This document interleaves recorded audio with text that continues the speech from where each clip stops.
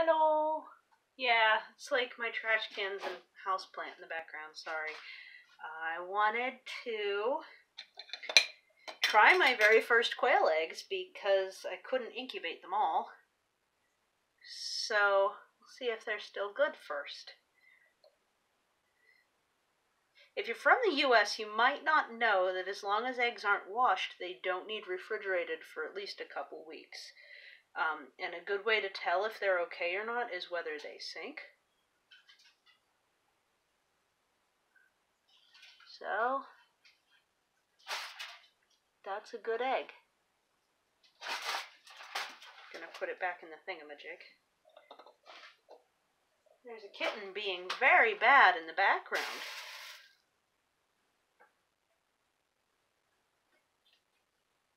That's a good egg too. Gonna set it down and tell the kitten what not to do here.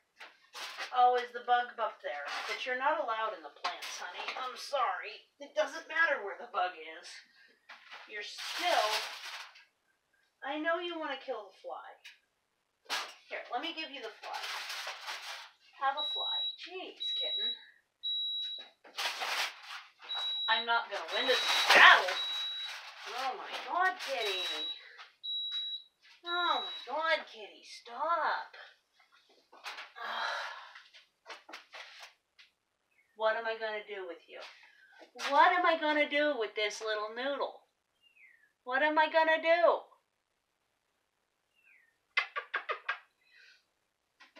Bugger.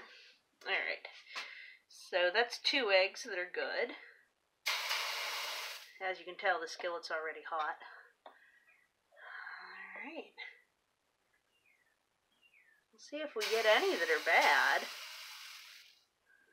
These were just ones that had either some dirt or traits that I didn't want in my gene pool. That one's sunk. These should be like only a week old, tops. Maybe a week and a half, I guess, if they were. That one never got its top layer on it. That's why it's brown.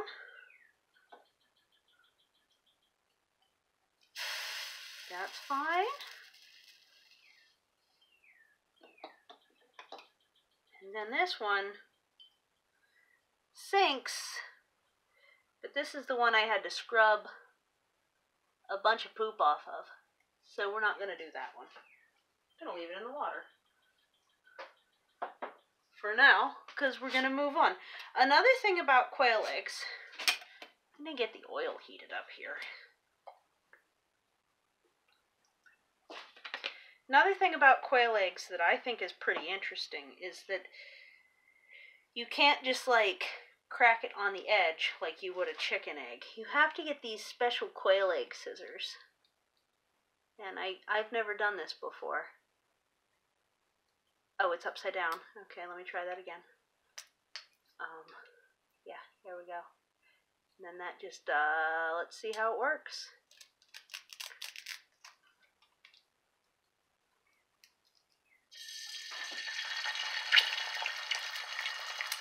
So since I've never tried them before, I'm just going to cook them the whole way through, because again, I'm not 100% sure that they're like...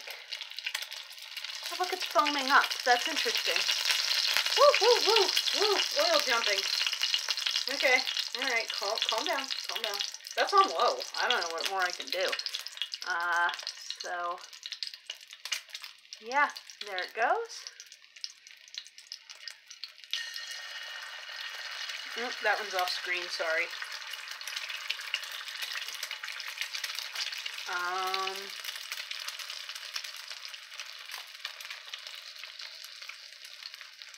can't tilt them towards you because then it's just going to go everywhere. Yeah.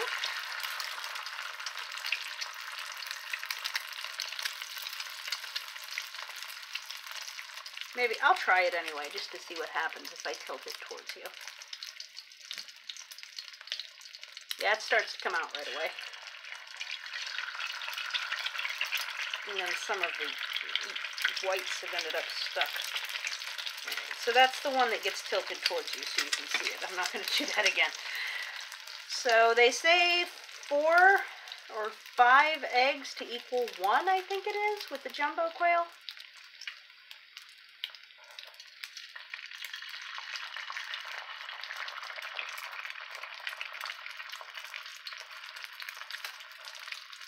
Okay, yeah, that's not that hard to get used to with the scissors. Oops, I got a shell in there. Alright, so that's the first shell. Oops. The scissors are already messing up. They're getting stuck. Huh. Well, they're kind of cheap, I guess. Those I'll end up just putting them in the dishwasher. There's a shell underneath this one, right here at the edge. I am going to cook these totally. Hope I put down enough oil that they won't stick too bad.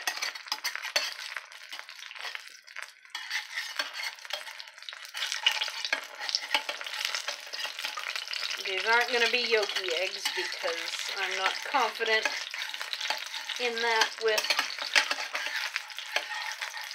this kind of egg.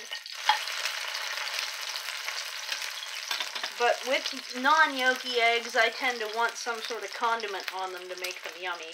So I just want to find out how much I like quail eggs. So sue me. Considering I have some in the incubator. So why don't I hit pause and finish cooking these, and then we'll do the taste test afterwards. Okay. They're cooked. I flipped them over a couple times. They're all sticking together like this, which is nice. It's almost like having one egg, or 1.5, I suppose. I need a fork. It's gonna be really hot. I'm gonna try it without condiments first.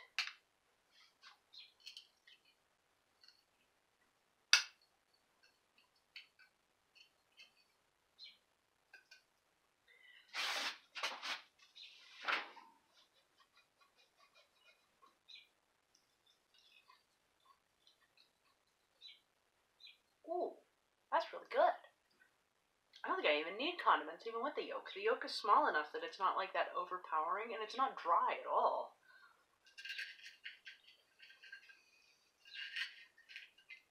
Alright.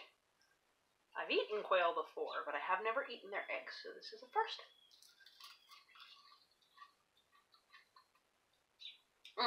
That's really good. Okay. Alright, I'm gonna finish these. It's like the appetizer for my dinner, I guess. And, I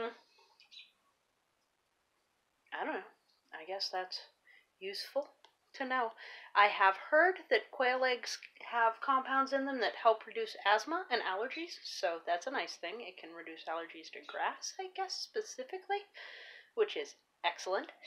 And, hey, they taste really good. Like, better than regular eggs. I actually really enjoyed that. And I don't particularly love the eggs that come from chickens. So, yay. That might just be because I've never had a, fresh one. And, oh, you don't have to have fertilized eggs in order to have eggs. But you can also eat fresh fertilized eggs, so you can go either way and then eat them and hatch them out. It's that's one of those it's up to you kind of things. So I plan to have fertilized eggs so that I can continue to grow my flock, and then just have meat birds for the males to at least a certain percentage. So here's hoping those little guys upstairs hatch, because I want burbs. Take care. Bye.